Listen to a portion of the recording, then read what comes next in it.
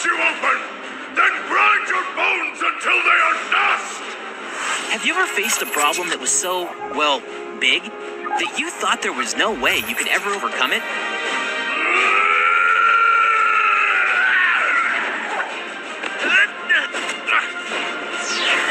Meet David, son of Jesse, and hero of our story. He was a boy that faced one giant of a problem. On first sight, David might not seem like much. In fact, his own family didn't think much of him. I told you he couldn't be the one you sought. He's a child. Look again at my eldest, Eliab.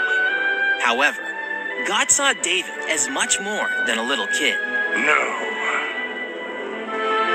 The Lord has chosen this one. That's right. David was destined for greatness. In fact, David was a rock star.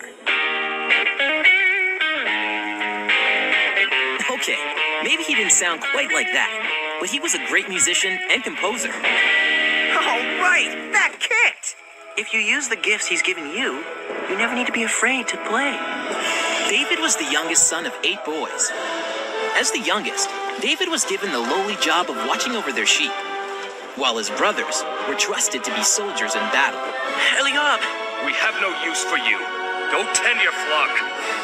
You might think being a shepherd could be a boring job, Why, I'm just a poor shepherd boy. but it wasn't. David's job was to protect his lambs from any danger. I've got you, little one. That included fighting lions and even bears. David carried 2 weapons. The first was his staff.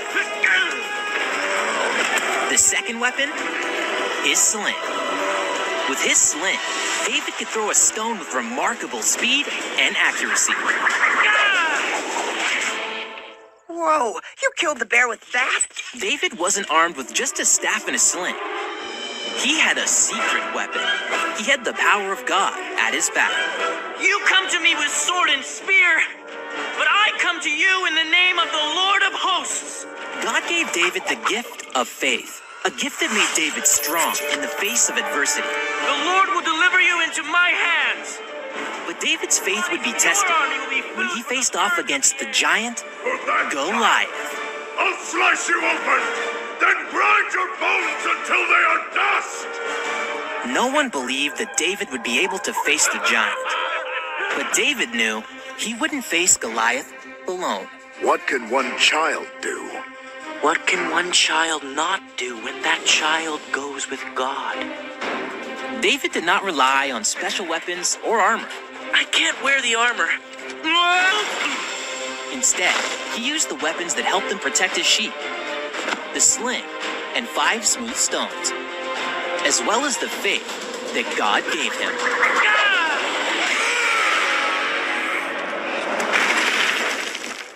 My God is not weak.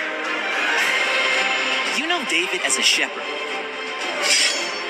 a warrior, and a rock star.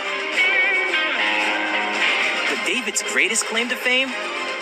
Being a boy with giant faith.